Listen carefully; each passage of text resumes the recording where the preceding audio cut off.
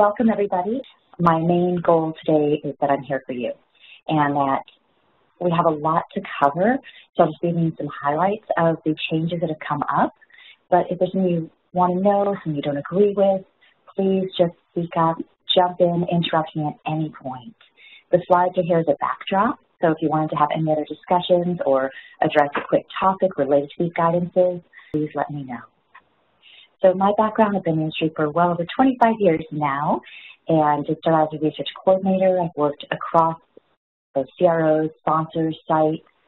I've done quite a bit of global project management, global directory, global audits. So I'll try to share things from a best practice perspective. And our objectives for today, to introduce the rationale, revisions, and release to E6R3. And this is not final, so I will share the latest information that I have seen, and as of just last week, double-checking things. I provided a number of reference documents for you. Some of them, it's just this one. Again, it was published in October 2021, and it's just a general consideration. So you can read it at your leisure. And just talking about, why they're doing this, what the goal is to define quality into studies. The concept we'll talk about today is just the recognition, especially going into COVID and as we lived through COVID and still living through it, but through just the initiation of it and those initial clinical trials, the concept that trials are not one size fits all. And this was already being considered as these guidances were being drafted in 2019. But again, just a lot of thought going into how can we do studies a little bit differently, a little bit better, a little bit cleaner. So looking at our different choices in terms of how we design them, and then talking about the different aspects for reporting, designing, and safety management. So again, I'll let you read this at your leisure, but we'll touch on some of the highlights. One of the things we'll be focusing on in this document is just the concept of the approach to our thinking and the fact that they're looking at adjusting the principles, those core principles that we derive for the foundation of all clinical trials. We'll talk about that for a little bit in terms of what are some of the changes that we are seeing. And in case you're in doubt, here are those core principles. We'll talk about them a little bit more. But these are from the ICH GCP E6, the revision 2. So we'll just review those quickly as well. Then I've also provided you just with an explanatory note, again, just why are all these changes coming about? What is the rationale? What is the purpose?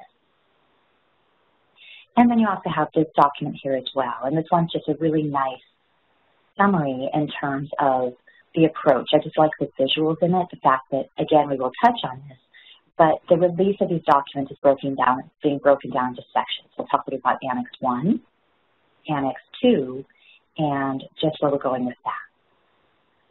And the other thing we'll talk about as well are the timelines. There we go. We'll talk about the timelines as well, because one of the most important things is what are we talking about, why are we here, how do we do it, and when are we responsible for this. So you do have this document as well. This is the work plan as of early this year. So this, again, is another reference for you to have and to look at, and just the future anticipated milestones. So you can see that this was the initial goal, and it's being expanded in terms of when do we actually expect deliverables.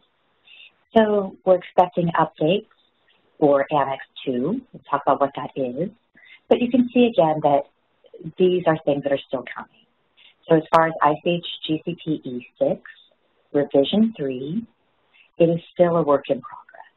So again, you have this for reference in terms of what are the expectations for adoption and sign-off in terms of when this is, so to speak, formalized. So we'll talk about the changes to principles as mentioned. Again, we'll talk about what are the current principles and how are they now changing. We'll introduce the rationale, revisions, and release, that's E8. What is that all about?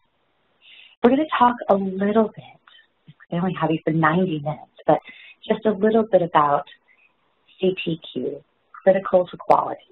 Not a new concept, not a new phrase, but something that isn't going away. This phrase is repeated over and over and over again in revision to E6, as well as this new ICH E8 document. The concept of let's be smarter up front, instead of working harder after the fact to try to correct things. So really identifying what is absolutely critical to this particular study. So moving away again from the concept of one size fits all in our study designs. We've known that that's not true, but we have a tendency to use a lot of boilerplate language. We throw in a lot of secondary endpoints. We have a lot of data values that would be nice to know. But how do we really consolidate our studies down to what is absolutely most critical for decision making? What is absolutely most critical for safety? Most critical. And we'll demonstrate that ICH E8 provides cross-referencing to other relevant ICH guidelines. And it's nice. They give us a little table that actually summarizes how we use ICH GCP guidances together, depending on what topic it is we're focused on. So if we're looking at statistical planning, which documents go together, safety, which documents go together. So it's a nice tool in that regard as well.